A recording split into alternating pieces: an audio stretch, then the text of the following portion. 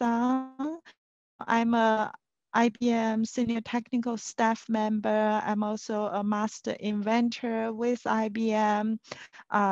You might be wondering why am I speaking Istio? So my day job is also contributing to the Istio project.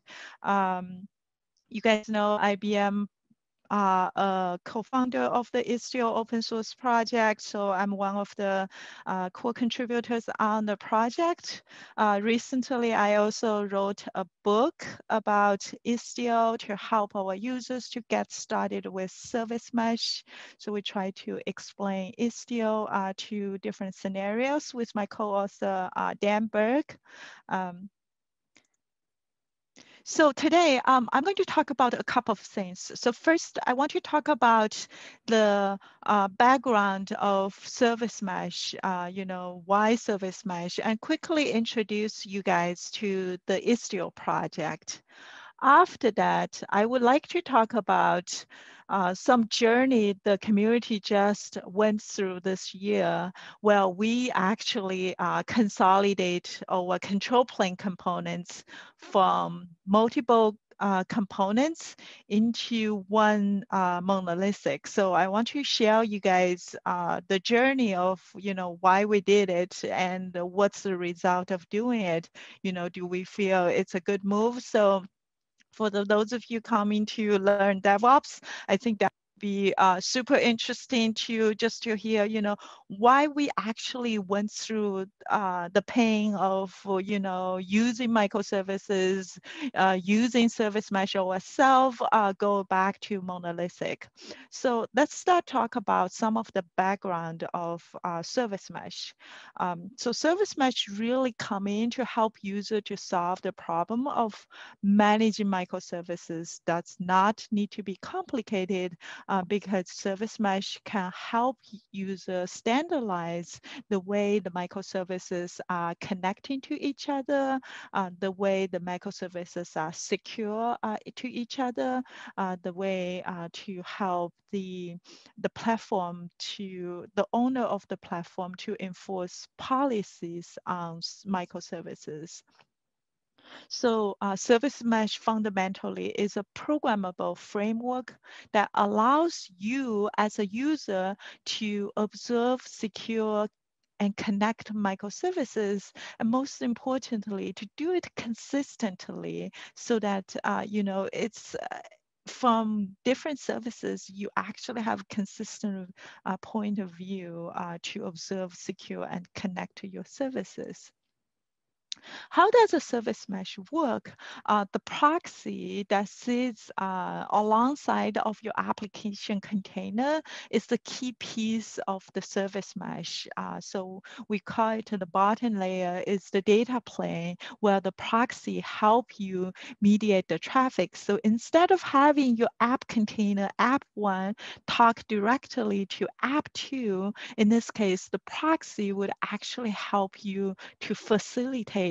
Think about it as a facilitator to a conference session, right? It actually helps you to facilitate whether the communication should be allowed, whether the connection should be upgraded to mutual TLS, whether, app 1 should to talk to whichever endpoint of app 2. So all that is mediated by the proxy. The control plane really sits in the role of to help you program that proxy. Proxy, unfortunately, is not trivial. If you ever look at, for example, if you ever look at Envoy Sidecar proxy configuration, you'll be amazed. It's like thousands of lines. So it's nothing simple. Istio is fundamentally a open service mesh platform. It's a open source project, multi-vendor. I think the latest stats shows Istio have like 300 companies, over 400 contributors. So it's what's rated as the fastest growing, the fourth is fastest growing cloud native project from GitHub last year. So it has a lot of momentum around. It's still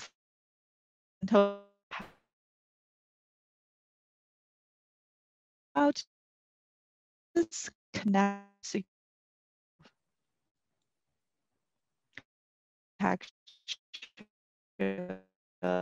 so you understand the project a little bit so that you can understand what scenarios of going back to monolithic. So Istio, same as service mesh architecture, it has control plane and data plane components. It has a sidecar proxy, which we use Envoy as our sidecar proxy to help us mediate the traffic among the services.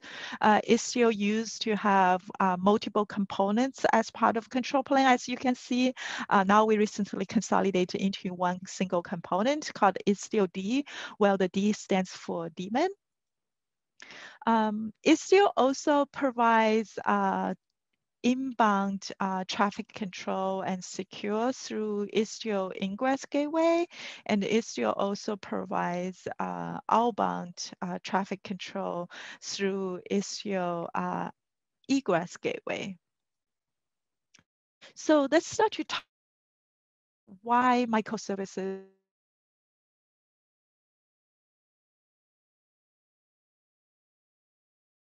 Prior to 1.5, we had talk about that has, for instance, does pilot is one of the component that helps program the sidecar to distribute the configuration for the sidecar. We have a sidecar injector that helps inject the sidecar into your microservices. We have Gaily that ingest the configuration from Kubernetes API server.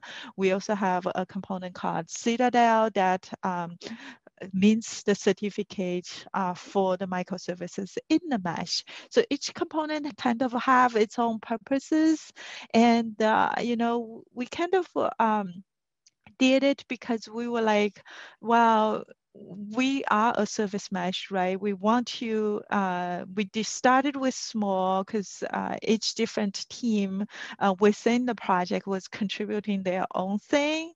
And then we want to eat our own dog food also. So we kind of, you know, having ourselves also using the mesh and the we inject the sidecar proxy to most of our control plane components. We actually leverage like Istio add-ons like Grafana to observe the service mesh. So we actually find out communication issues among service mesh control plane components through observabilities we talked about earlier to kind of observe what's going on with the control plane. So we also talk about the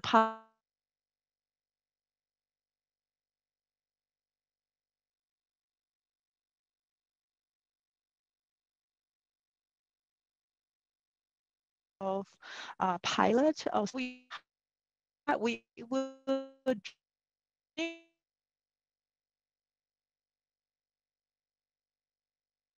lot of and food so and enjoy the journey. Um, but after this, at the beginning of this year, we started looking at, you know, what are the advantage of microservices?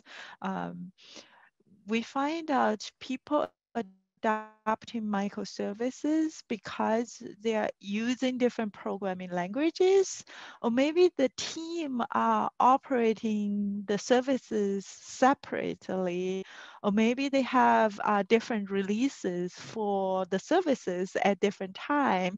And also maybe the services have different scaling characteristic that they really want to scale the components differently. And sometimes maybe they want to deploy their microservices into a different namespace and using network policy to enforce the secure boundary of your services. Or maybe using a service mesh to enforce secure boundaries. So in those cases, why people are using microservices, and we look at each of these criteria, like really apply to the Istio project because all our services are written in Go. So the first bullet doesn't apply.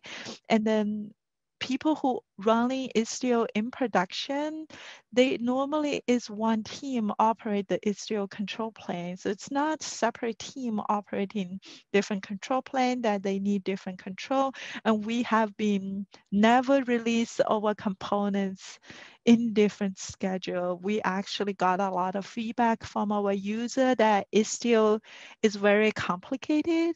Um, and they has reported different issues with the project. So we actually thought it would be tremendously easy for our user if we can just release everything together, and we don't need to tell people, hey, you actually combine different versions of different components. That is really, really complicated for our user to consume the project. And also we find out we spend a lot of time to improve the performance of the project. So it turned out the components are kind of scaling, closely together. So there wasn't a need for the components to scale independently. We just find out it's just so much easier for us to maintain all these, providing a single binary for our user to run and operate and always release them together. So that's when we start to decide, we want to embrace monolithic. We want to provide a simple experience to our users so that they would have only one single commit, one single component to worry about. Instead of multiple, they have one release schedule to worry about. So we started on this journey on taking out one of the key components is mixer, because we started to distribute mixer components, the functionality of mixer to the Envoy sidecar proxy. So that also helps a lot of performance concerns on the project, where some of the user will perceive mixer as a single point of failure. A lot of costs have to go through the mixer to figure out, to travel through the mixer to then allow the service to communicate. So it's being perceived as it could be when if mixer is down, user's data plane could be impacted. So this is why we decided to distribute that mixer functionality to the sidecar proxy. The next component we take out is Gaily. As you can see, this component disappears because we decided that, it's just so much easier to move the functionality of that component into Pilot, having Pilot to ingest the configuration changes from the Kubernetes API server. The next one we took was the sidecar injector, which essentially is a webhook server. For those of you familiar with Kubernetes, you can build your own webhook server, and our sidecar injector is a mutating webhook server. So we essentially just move that code into Pilot. And the last one, the second to the last one we move is the node agent on the left side. As you can see, it runs at a node. So node agent used to run as a daemon set, which actually cause a lot of problem for our user, because in order to run as a daemon set, our user has to configure pod security policy, which is non-trivial, and it's also sometimes varies with different cloud vendors. It's very hard to use, very hard to testing, very hard to troubleshooting. So we decided to have the functionality of load agent moving to the sidecar proxy. So there's no need to configure pod security policy, and the sidecar would just having that functionality instead. The last component we moved was Citadel. Citadel essentially manages the keys and certs, means the keys and certs for the mesh. It provisions, distribute the certs to the sidecars, rotate the certificates for the sidecars. So we also merge that functionality into Pilot. So why IstioD? I think we kind of touch a lot of points on that, but let me just quickly summarize from a user perspective. So we want to simplify users installation experience. So installing like 4 or 5 microservices is actually a lot harder than just installing one single component. We want to make sure user have like one single control plane component that they manage and operate. So it's not just day one installation, it's also day two to actually keep it running to observe what's going on within that single component. It's so much easier because sometimes we had communication issues among our control plane components when there were microservices, but now it's just one single component. So it's so much easier for user to reporting issues, so much easy to figure out just to observe that one single component. It's also simplify our configuration experience for our user. We talk about path security policy. That was one major thing for user to adopt. Istio SDS to secure discovery services with the easy because you have like multiple endpoints. You have to click to talk to the control plane, but now it's just one single endpoint you need to talk to. Scalability is also easy because you don't have to scale different components different time. It's just one single thing, and debugging also one single logs to look at one single dashboard. We actually find out the startup time improves. Really interesting on this. It turns out we had some of the component dependencies among our microservices ourselves before we changed to IstioD. So for instance, Citadel have to start first and then Pilot has to start after Citadel. So there are certain dependencies in there. And sometimes, you know, if they don't start at the right timing, right order, user actually complaints, and the user sometimes reports why these services needs to restart more than one time to get it all up running. So when we merge all the components together, we do find out the start time actually improves. And the performance is also improves. We talk about sometimes, you know, we had communication issues among our components. So now it's just communicates through local. So it's always simpler and reliable. So, so that's also some of the side benefits. Some of these benefits, interestingly, we actually know, you know, we're going to get. Some of these benefits, you know, we were guessing we would get, but you know, we couldn't tell for sure until, you know, we run through the testing. When the change is finally made, it was just super cool to actually confirm we actually get benefits such as like startup time and performance improvement. So I want to share with you the complexity by the numbers, so you can actually, you know, picture this a little bit more easily. So in 1.4, we actually got a lot of feedback on social media that Istio was way complicated with so many CRDs, 23. So in 1.7, the last time I counted, we only down to 12 CRDs. So this is helpful for our user because every single CRD is a learning for them if they need that functionality from Istio. So helping them reduce that CRD help reduce their learning curve for Istio.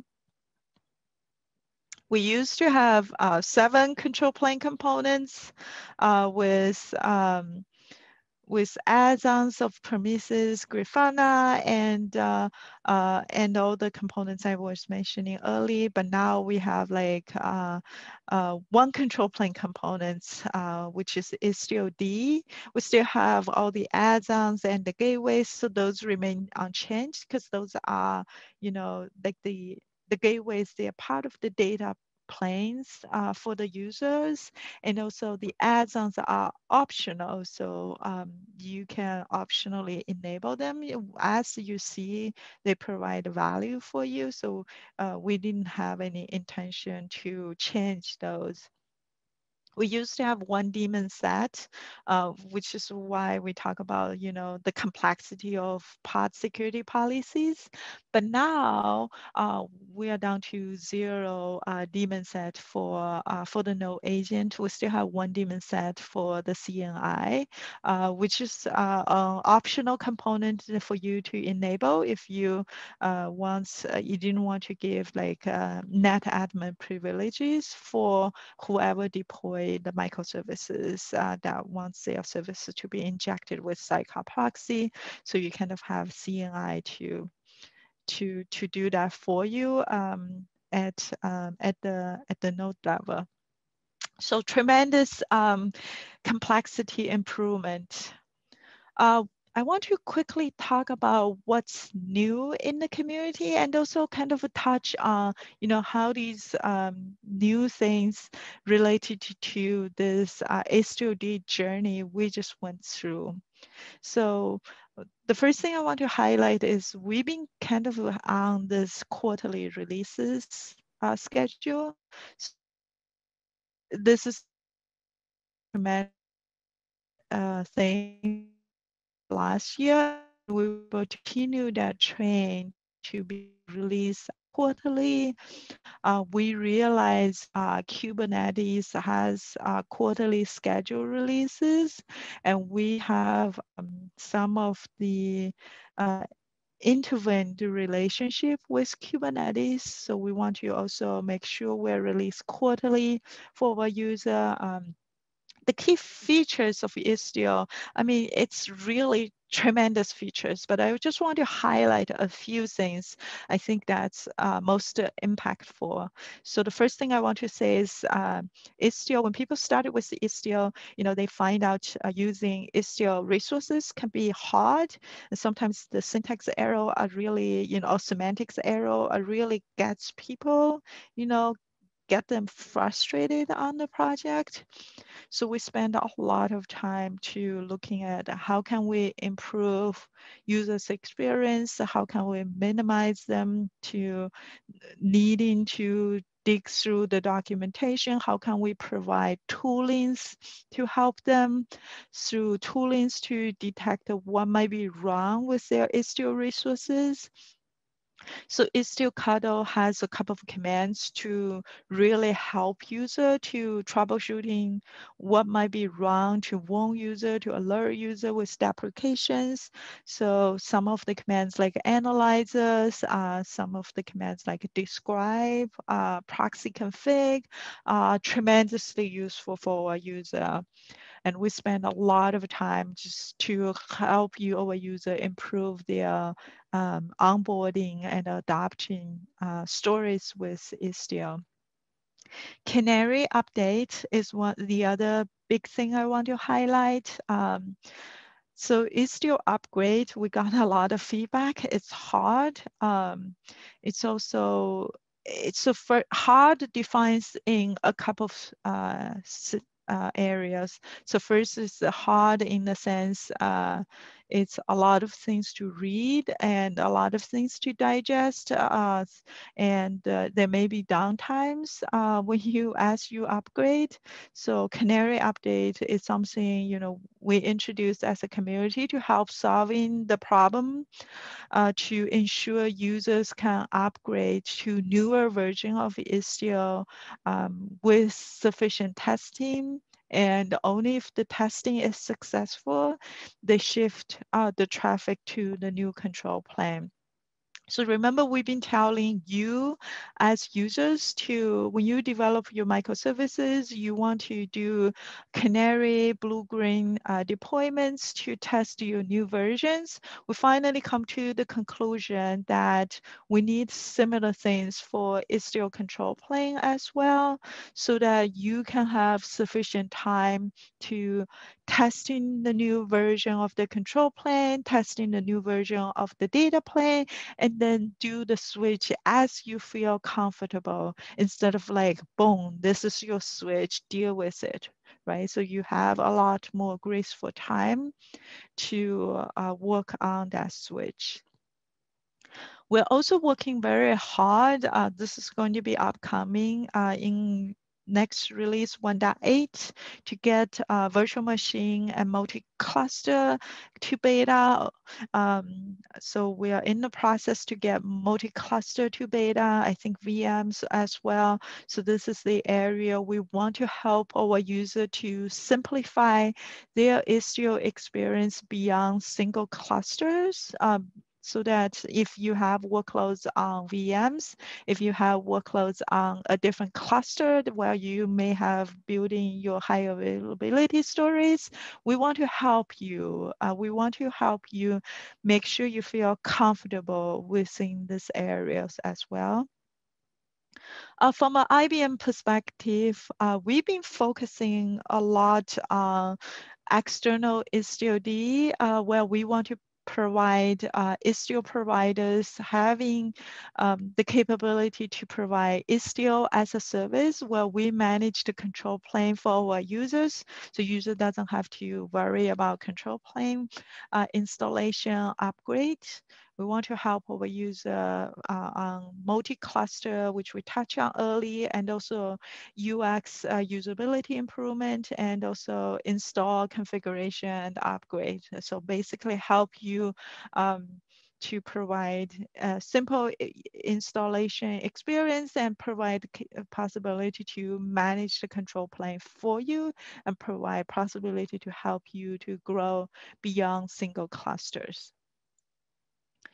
So I'd like to quickly talk about in-place and canary. So we started with in-place upgrade. You will start with a simple version of IstioD, and you will then shift to version 2 of IstioD. And notice there's not much controlling here. So the moment that you shift, even though you're doing a rolling upgrade, let's say you have 3 parts of IstioD, you may be doing rolling upgrades. So your first replica is moving to version 2, then your second replica, but there's not much in control to say, hey, I want a day to do this testing, make sure it's thorough.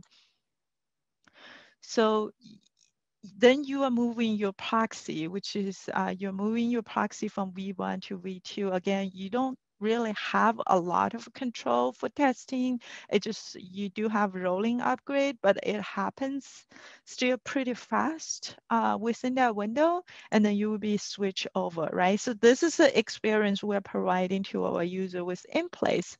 With Canary, notice here, I want to highlight before we dive into Canary upgrade, I want to highlight, because of we're consolidate all the control plane components to single IstioD, this is why we could afford to offer Canary to our user, because it's one single control plane you need to shift now. So single endpoint, you need to worry about the shifting. So with Canary, you can see, user starts with V1 with the control plane and the proxy.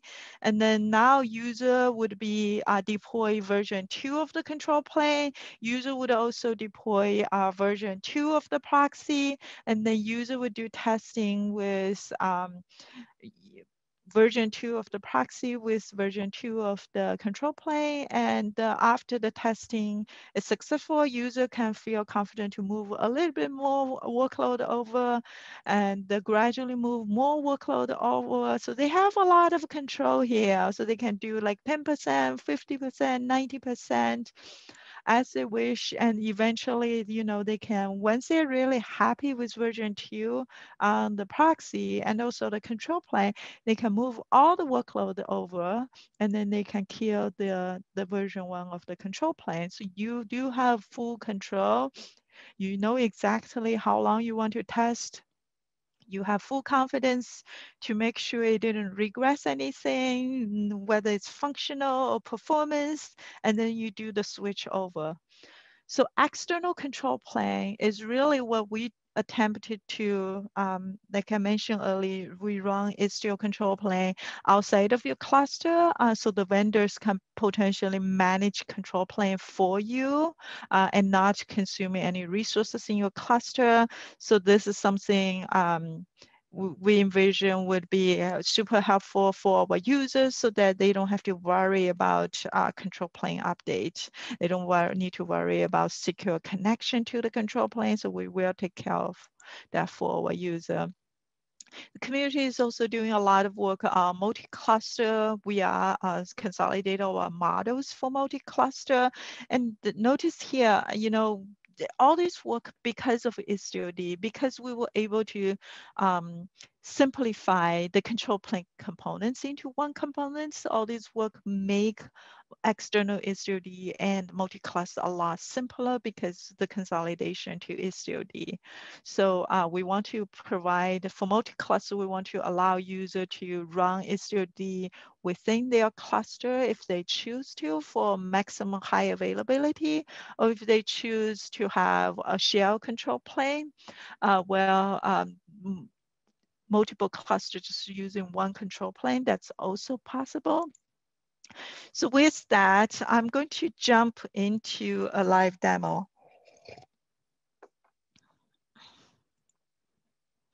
Wish me luck.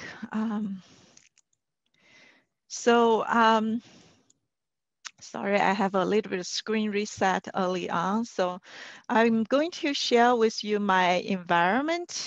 So I have 2 clusters I deploy in our IBM Cloud, Kubernetes clusters. So as you can see, on the right side is my management cluster. Excuse me. So on this cluster, hopefully my connection is still good. So on this cluster, I deploy IstioD on Istio 2 namespace. I also have another Istio running on this cluster, mainly for the purposes of just to expose this IstioD to external outside of this cluster. On the left side of my cluster, can you guys see my screen okay, by the way? Good?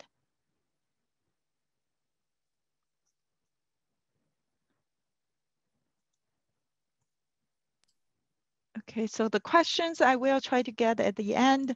Let me actually increase the font a little bit, just making sure you guys can see it, because I don't get any feedbacks. Okay, so on my left side, I also have another cluster. So on this cluster, I want to share with you, I also installed in the namespace Istio 2 that I have. So I just have my gateway running, and you can see my gateway also have a service. It's deployed as a load balancer, so it has an external IP. So what I'm going to do next is I want to share with you that I'm going to deploy book info into my namespace. So as you can see, some of my namespace, I have sidecar injector enabled. So I'm going to enable sidecar.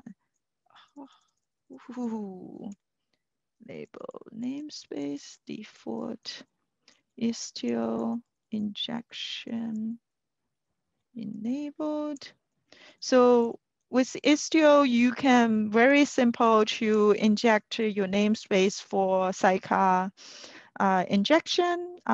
So you just do what I just did to label it.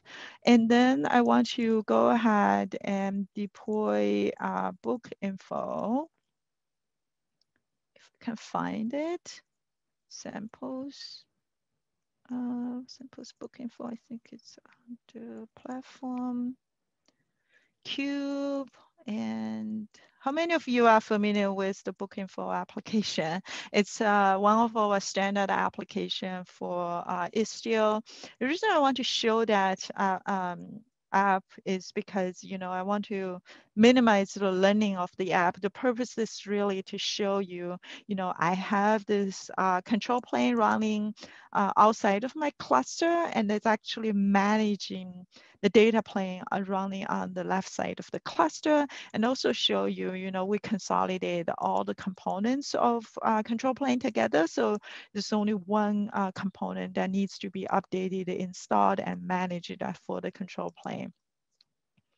So as the pod reaches running now, we're going to deploy the gateway resources. The reason why we want to deploy, let me define, might be faster. The reason I want to deploy gateway resources is delete. Okay, sorry. Thought it would be faster to do apply samples book info network. Yep. So the reason we want to deploy the gateway is we want to expose the book info to the gateway so that you can access the application. So it's really simple. We're exposed on port 80 and we're exposed a bunch of URL, and it routes the traffic to product page on 9080. So we have the IP address for the Istio Ingress Gateway running here, right? So let's go ahead to visit the product page. So coming to here, bring up my browser here, get out of here. So what we are going to do next is we're going to do visit the book info. So if you're familiar with the book info, it's basically a service that shows reviews of the books that it has like 3 versions of the reviews. So black and red and no stars. So those are the 3 versions. So what we're going to show next is, you know, we want to do traffic shifting to header-based routing, because I want to test the version 2 without exposed to everybody.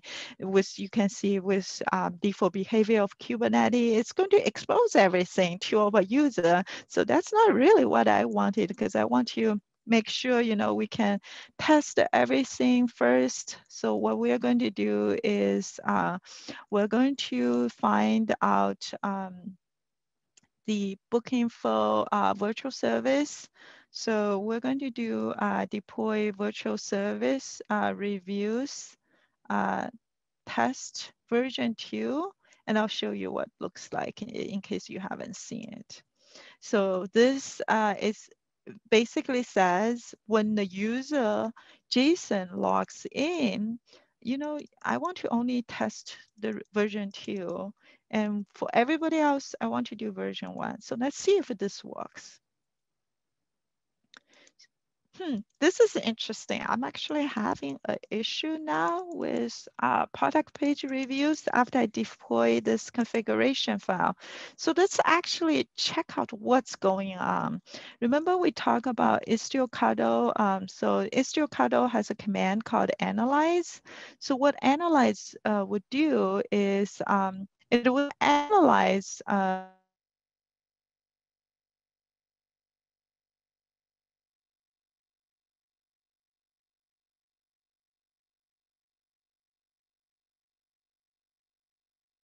So in my virtual services, I have subsets referred to, and these are not found in destination rules.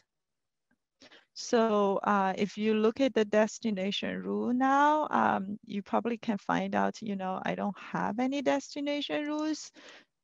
Sorry, my internet is a little bit unstable.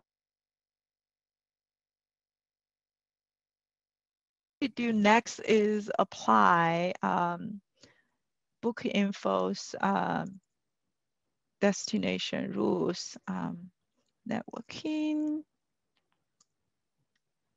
So we're going to do destination rules review.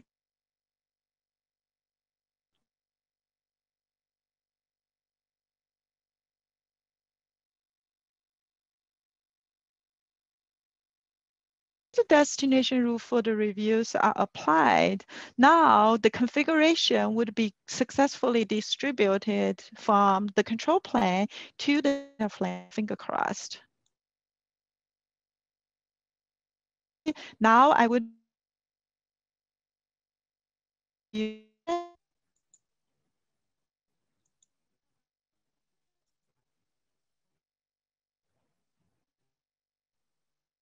really, really slow now. I don't know what's going on.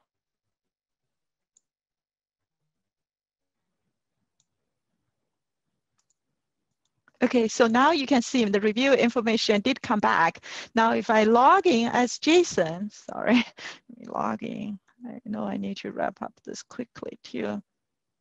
So this actually won't work. So I have to log in as lowercase. And if I log in as Jason, now you can see, I always get the black star. And if I log out, you can see I always get version 1. So that's essentially the demo. I know I'm running out of the time. I will stay a little bit longer to look at the questions, but I want to, before I let you guys go, I want to summarize. I'm also doing a book session about my book. If you're interested to learn more about Istio, I'm going to talk about Istio Explained book. Why did I wrote the book? Who is appropriate for reading the book? So join me at noon, I guess, in a little bit over 10 minutes at the virtual theater. Thank you so much for attending. I'm sorry, we're running a little bit of time. I will take questions offline here. Awesome. Thank you very much, Lynn. That was a great presentation. Thank you for everyone that attended. My name is Josh. I'm going to do a little bit of housekeeping that we weren't able to get at the very beginning. So for those of you who are familiar with DevOps Days, first off, we're really glad that you're here. We'll be doing open spaces as part of this. The basic idea is throughout the next day and a half, you can contribute topics that you'd like to discuss. I'll throw that in chat in just a second. And then we'll gather around, have discussions on that. And we'll share with the group throughout the rest of the day and through tomorrow on how you can contribute to that. We also have a job board. That link is also coming in just a moment. So make sure you post if you have a job opening or if you're looking. And if you enjoyed this presentation that you saw today, we are going to be going live in person again with DevOps Days Raleigh 2021 back at the McKimmon Center. We're hoping it's going to be in person. That's the plan for April 8th. Details are going to be in chat in just a moment. Our next presentation in this room is going to be microservice continuous delivery with Dan Garfield. So thanks again for joining. And as promised, I'm about to post that information into the chat. So you have an opportunity to grab those links. Just have to do that computery thing. And here we go. So thanks again, Lynn, for the presentation. And we'll look forward to seeing your job or your book signing thing here shortly.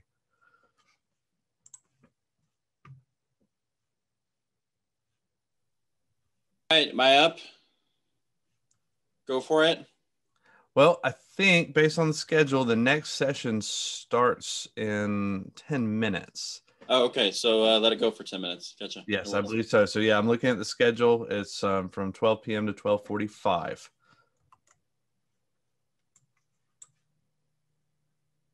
And if I'm being very transparent, I don't know how that translates to jumping in between. With that being said, I did track the questions. So we'll just assume that we're giving people an opportunity to go back and forth. Lynn, if you're up for answering a question, the first question that came in was from Justin Chow. Is there any performance concern for having sidecar containers proxying all traffic to or from each microservice?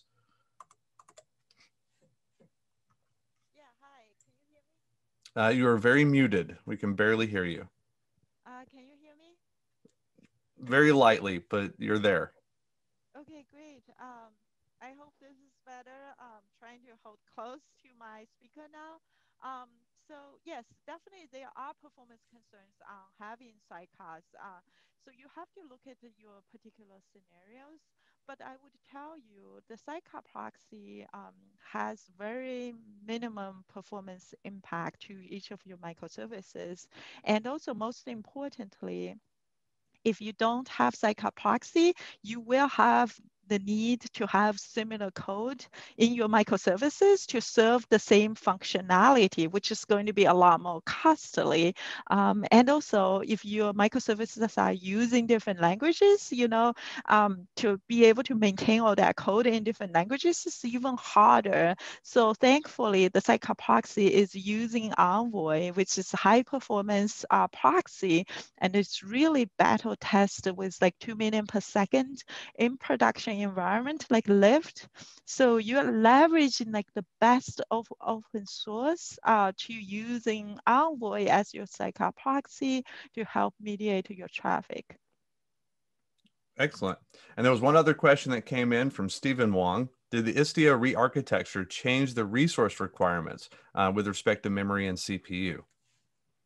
That's a great question. I think when I look back to the statistic, I think it actually helped reduce some of the CPU and memories for control plane. So we do have the statistic on Istio performance onto Istio.io. So if you go to Istio.io on the top right side, there's a search button. You can see the latest performance numbers we have, like latencies for sidecars, and also we publish like default configurations for the control plane components we recommend. So all that data is there.